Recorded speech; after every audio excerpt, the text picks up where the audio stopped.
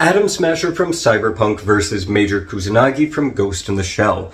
They're both pretty much human brains in robot bodies. Smasher is huge, so probably stronger, although the Major is no slouch. Smasher has a ton of weapons in his arsenal, but the Major rarely uses more than just her standard police pistol.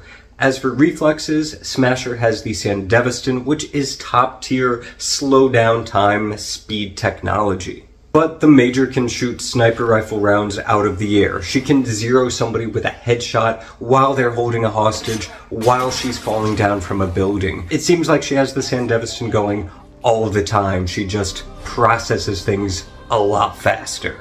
The Major would have to fight for it, but I think that she would win. A little bit more context into my assessment, Atom Smasher's main thing is machine over muscle. When you take somebody with the same level of machine and then add skill on top of that, that's something that Smasher can't really deal with too much. And in his 2020 stats, you really see this reflected.